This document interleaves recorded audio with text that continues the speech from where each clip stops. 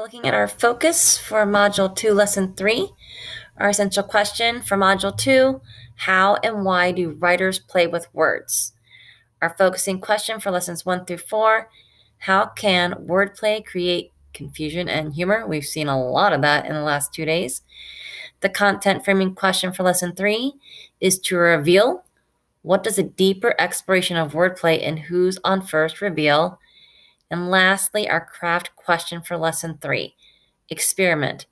How does adapting or changing delivery to an audience work? So make sure you have all your things. Head to slide 3 and let's start today's lesson.